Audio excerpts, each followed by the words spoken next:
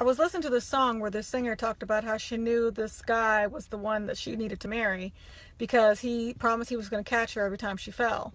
And it got me thinking, that's actually not what the hard times of marriage are about. Because sometimes your spouse is going to have no idea how to catch you when you fall. Sometimes your spouse is going to be the one that's making you fall. Sometimes you and your spouse are going to be falling at the same time.